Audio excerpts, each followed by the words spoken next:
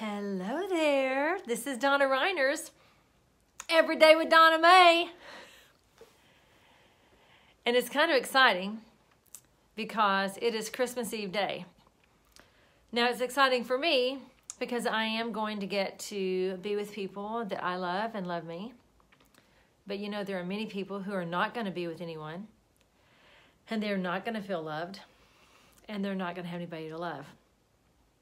I encourage you, if you know someone like that and there's room at your table, I encourage you to make room at your table and to love on somebody. Invite them over for a bite to eat and a hug. A hug. A hug can do wonders for people. Anyhow, today what was on my heart is called Leprosy of the Heart. This season, we are around some people, sometimes, not every time, but sometimes we are around people who are not kind, who are not loving. People walk into a room and they're like this, or they're like this, or they want to bite your head off, or they're just not kind, or they're in a bad mood, or they don't want you to touch them, or whatever. This season, we're around people sometimes that we're not around normally. So I was reading this today, and I felt led to share. So let me hear your thoughts. Maybe you've got friends or know others who have leprosy in their hearts. They feel ugly. Did you ever think that the person that scowls at you, and the person who offends you, and the person who rubs you wrong might just feel ugly inside? Have you ever thought maybe it may not be about you? Inside, they feel hatred for themselves. They might suffer from self-inflicted pain or harm. They don't feel like they can touch anybody, and they don't feel like they should be touched. Your word, your thought, or your idea to love them could change their lives forever. Maybe you're waiting for somebody to touch you. Maybe you're waiting for somebody to love you so that your life can be changed forever. But did you ever think that you have the power within your grasp to change the life of someone else forever?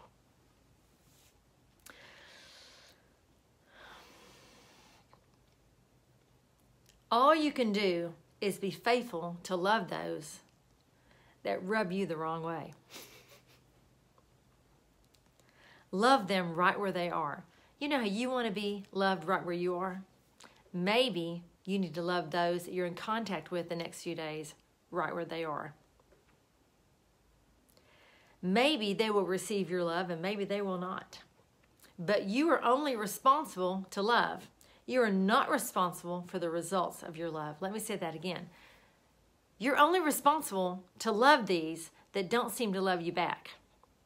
You're not responsible for what they do with your love, whether they receive it or whether they reject it. This is why it's important that you hear inside your heart what your role is to play. You might be in a situation with someone you've loved for a really long time, and that person continues to abuse you. And it's because they have a leprous heart. Maybe you think that same person will one day stop hurting you as long as you continue to love him or her. Perhaps you envision this individual radically changing as you love them.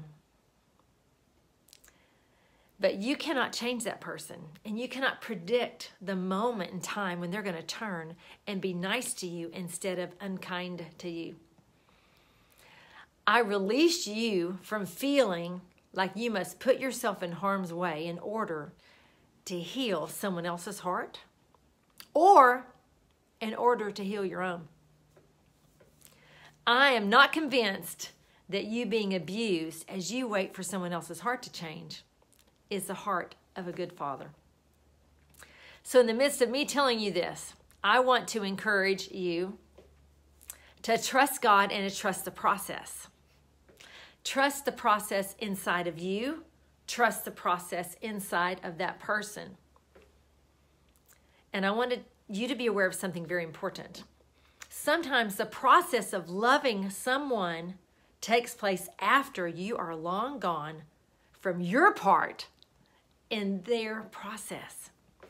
Love takes time and it does work, but sometimes love works later.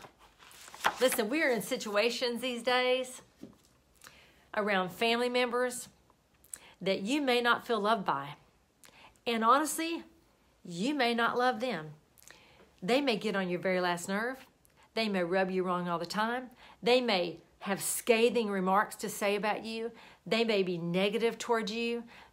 There might be someone in particular that comes to the table that always has something negative or unkind or scathing to say to you directly, and you feel like they like everybody else in the room but you.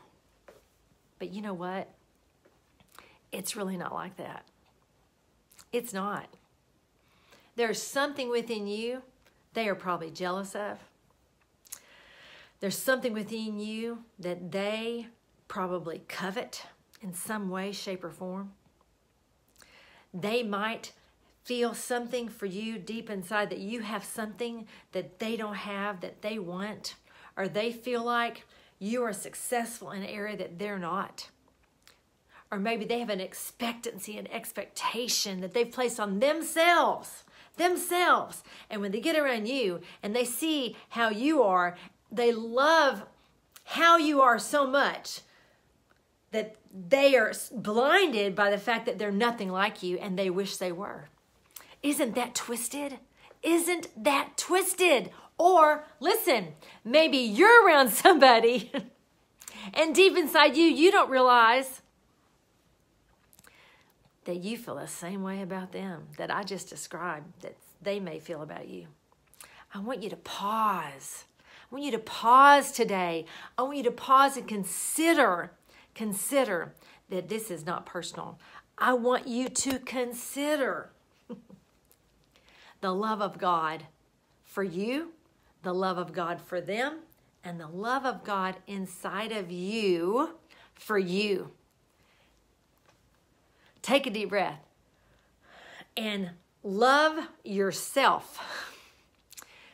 When you are appropriately looking at yourself the way God sees you, with a healthy self-image, when someone else does not like you, or someone else treats you in a way that is unkind, or treats you in a way that you don't understand why you rub them wrong, if you know who you are, if you know whose you are, then you will not be so personally attacked by all those thoughts and all those ideas. And listen, it's not their thoughts and ideas coming in your mind. It's your own.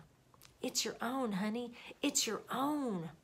So stop and recalibrate this season. What's the word say? The word says to have a soft answer. That a soft answer, it dismantles. It dismantles anger. It dismantles wrath. It dismantles those that want to accuse you and want to attack you by you not engaging back with them with those ugly remarks that they feel. And listen, those ugly remarks, what comes out of their mouth is only showing how they feel about themselves. It's really, truly not about you. It is not about you. It is really, truly an identifying mark on the inside of them at how they feel about themselves deep within. Most people who are scathing and unkind and have self-hatred flowing out of them, or have any kind of hatred flowing out of them, usually it's because it's indicative of what's happened on the inside of them and how they feel about them. And just to really, truly help you understand, when you engage with that, when you say, well, how are you talking to me like that? Honestly, that's just indicative of also how you feel about yourself. You can never shift your attitude to somebody else. You can never shift blame to someone else. What comes out of us is what's inside of us. Inside of us. And it's not their fault it came out of you. They just happened to be the one that God uses to reveal an area that you can be healed in. So look at it as a positive thing, even though it might hurt like the dickens. Look at it as a good thing, even though you might not know right that very moment what you are going to do with that. If you will take those thoughts, take those ideas, and reconsider that they're inside of you and not inside of them, then you won't shift blame to them for your bad attitude. You won't shift blame to them because you don't feel pretty, or you don't feel like you happen to be enough, or you don't feel like you meet their expectations. You can understand that really what's happening is inside you, not them. And what's happening inside of them is inside of them, not you. Listen, love is always the answer. Loving yourself appropriately, not arrogantly, not, I got it all together, love. No, the humble love of, wow, God, thank you that you love me. Thank you, God, that you protect me. Thank you, God, that you're in relationship with me. And this relationship I can share with others by loving them right where they are and not expecting them to meet me where I am. Even though that is what we always want, isn't it? Can't you just meet me where I am? Can't you just meet me right where I am? Listen, I know I've said that before to people that have committed to loving me. And sometimes they're able to, and sometimes they're just not. And why aren't they? Because they have their own stuff going on in their own heart. And they're not loving me on purpose. They're not meeting me where I am on purpose. They're meeting me as far as they can within their own woundedness and within their own pain. And so them not meeting me where I am is not about me. It comes back to where they are in their heart and their healing journey. So I just want to encourage you today to remember when you walk into a room where there are emotions and there are ideas and there are all these thoughts flying around inside of your head about other people or what you think they're thinking about you. Usually they're not thinking about you. Most people, honestly, are just thinking about themselves. Straight up. Most of us are just thinking about ourselves. Do I look okay? Is my hair in place? Are my shoes all right? Do I have wrinkles on me? Oh, is my dish okay that I brought in? Most people are not thinking when they walk in the room, hey, look at that one. Oh, they got bad shoes on. Oh, look at her talking about that. Really, most people aren't thinking about you. So just take a deep breath. The next few days, if you happen to be around people you're not normally around, and those emotions, those thoughts, and those holiday cycles come around, and you dread being in that atmosphere, privately, you would never say that. You would never show that. Or maybe you don't at all. But listen, there might be somebody there that comes into your environment that dreads being there every year because they feel so inadequate and they feel so unloved on the inside. So the answer is simply to love people, serve people, be kind to people, even when they're not kind to you. Because listen, there's a reason they're not being kind to you, and it is not about you. And if there does happen to be something amiss between you, then it's simply an opportunity for you and that person to come into alignment and to come into unity again and come into agreement, even if that agreement is to disagree. You can agree to disagree and walk out life in peace and not pieces. In this season, when emotions are flowing like a river, full of debris, be part of the solution, and the solution is the love. It truly is. And remember, love is a person. It's not an emotion. Love is a stability. Love is unconditional. Love covers. Love covers. Love does not talk unkindly, doesn't how do I say this? It's not harsh, guys. It doesn't wait till that person leaves the room to say, did you see how they treated me? No. It keeps quiet.